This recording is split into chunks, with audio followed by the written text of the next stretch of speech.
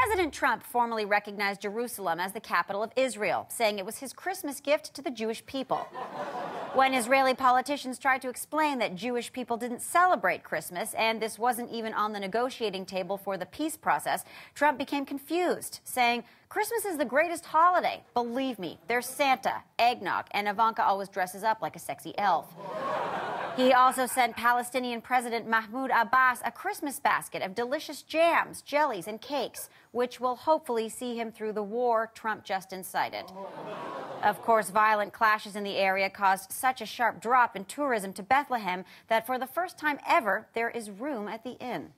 The Beaverton, all new episode Wednesday on Comedy.